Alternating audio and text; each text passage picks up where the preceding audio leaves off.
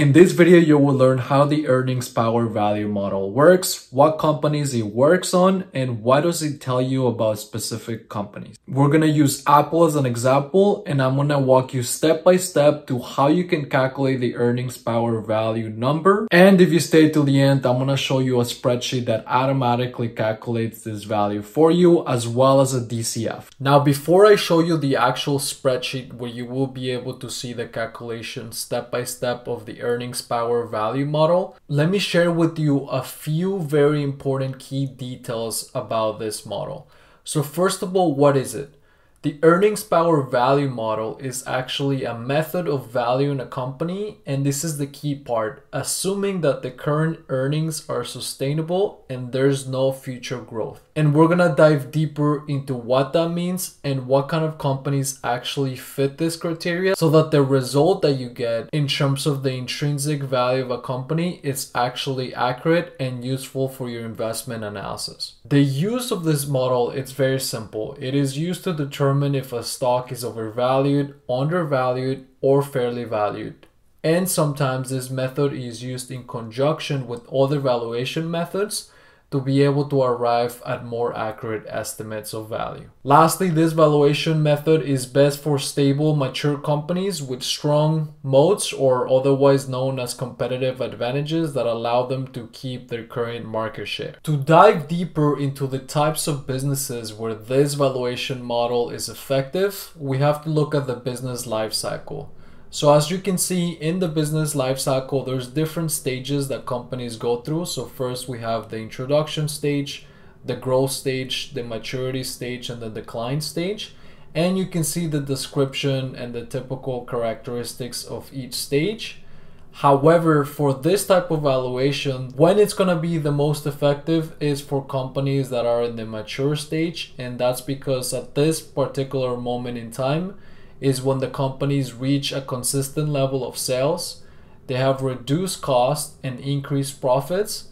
And the good thing about this is that it's going to make the calculations a lot more accurate on your end, and the assumptions that are built into the model are going to be a lot more relevant versus if you use it on other companies, for example, the ones in the growth stage, where typically, as you can imagine, there's going to be a whole bunch of growth and expenses related to that. And therefore, the value that you're going to get from this model, it's not going to be very meaningful to making a good investment decision.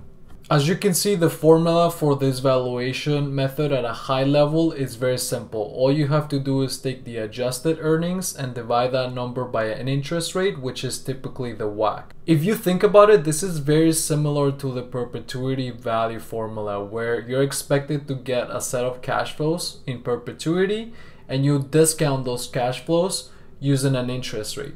Now, there's a little bit of nuances involved in being able to calculate the WACC, but most importantly in this video, we're going to focus, and I'm going to take you step by step into how it is that you can calculate the adjusted earnings for any particular company. Okay, so now I'm going to show you step by step using the spreadsheet that I've created how to calculate the earnings power value for Apple. The way it works is simple. The spreadsheet is set up so that it automatically gets all these different data, like the operating income ratio, the income tax expense, etc. And all of this comes from Y-sheets, as you can see, using these formulas, so that when you change the company ticker, the data will automatically update. That being said, let me take you step by step into how each of these calculations is done. Okay, so starting with step number one, we have to first find the average EBIT. And EBIT is the same thing as the operating income. And what we're really looking for is the operating income ratio. So using Y-sheets, we can see the data here. And what we're looking for is the average. So in this template, you will have for all these different metrics, the average and the median. And it is important that you know when to use each one. So the average is pretty good to use when there's not much deviation, when there's not much of a difference between the values.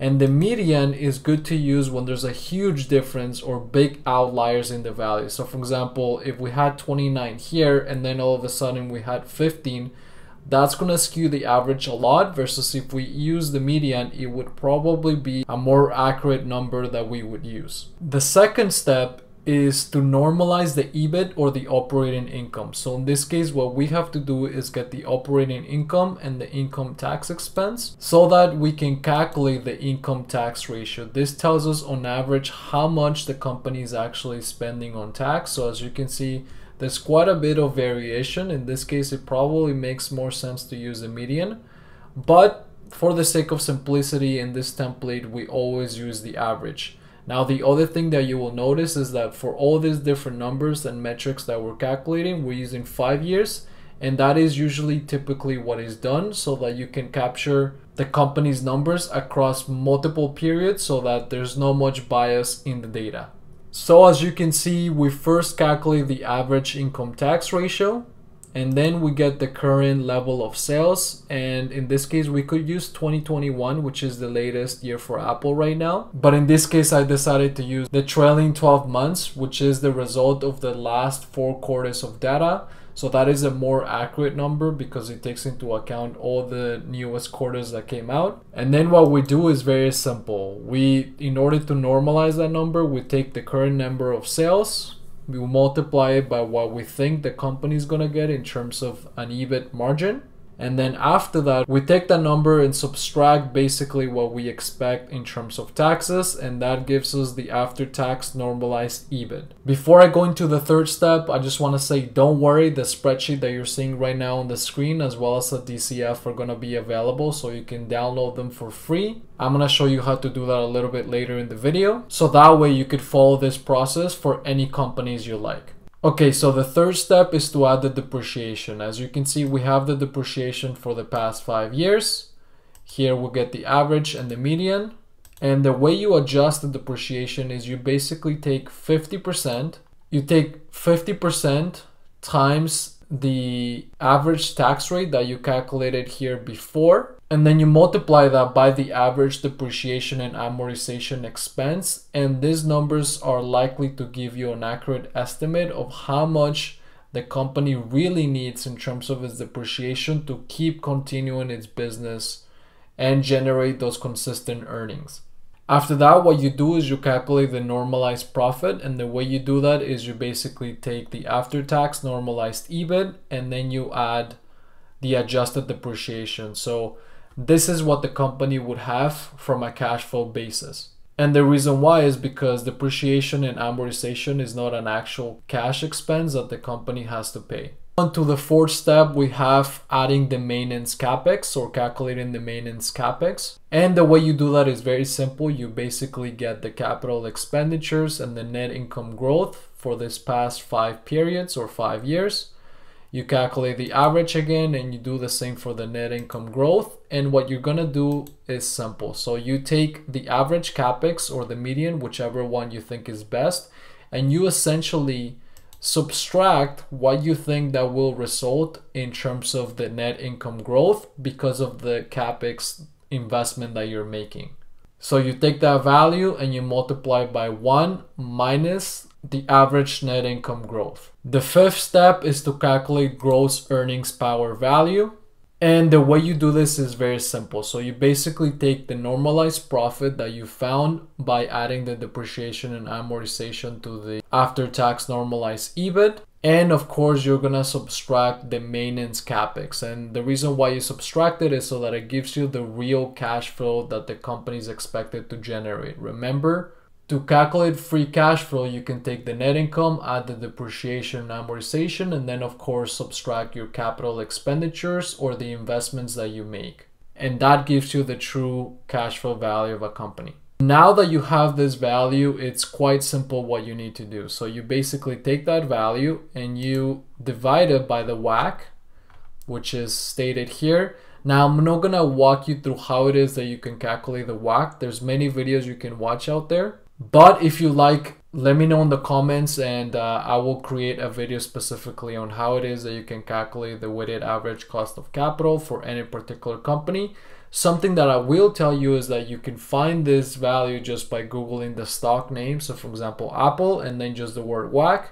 And there's different sites that do a good job at estimating what the company's weighted average cost of capital is. So after you get this value, you're almost basically done. And this is where the sixth and the last step comes into place. So what you do is you take that value, and in this case, what you're gonna do is add the cash and the short-term investments that the company currently has, because if you were to actually buy the company, you would get access to that capital.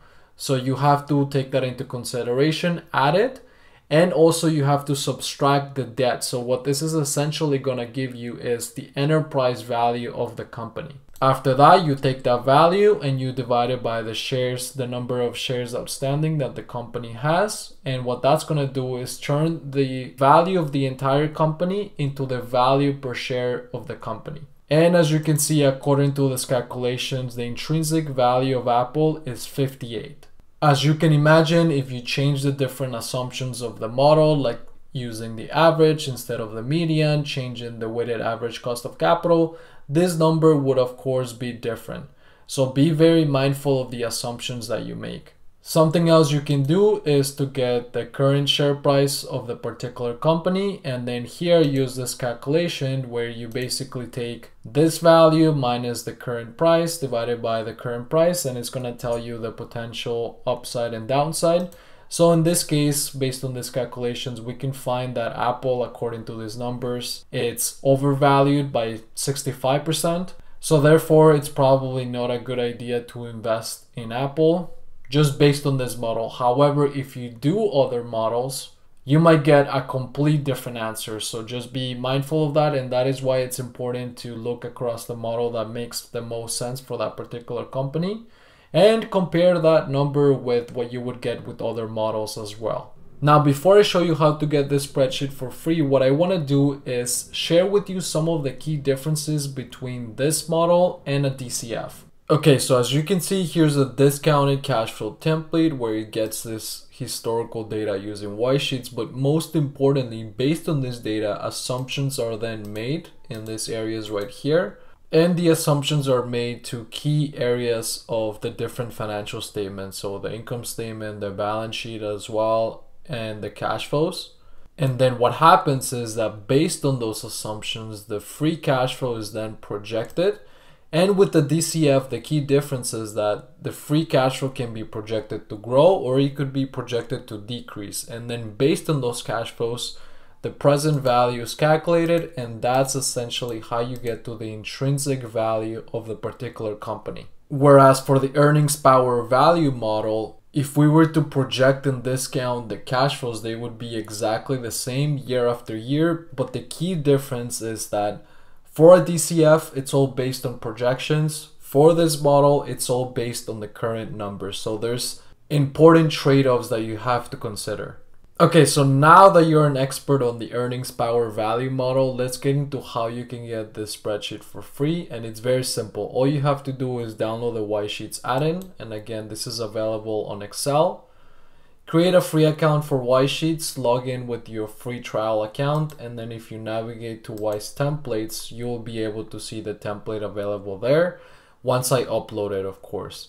And then the same applies for the DCF. So if you're looking for the DCF template, you can see that it's already available here. You're going to click on it. It's going to download and open up a spreadsheet for you. And then from there, you're going to be able to make any modifications and any changes you like. So there you go. I hope you enjoyed this video. Don't forget to subscribe to the channel and turn on the notifications bell on, so that way you get notified when we create a new video that's going to teach you how to make better stock investment decisions. Thank you for watching. I'll see you in the next one.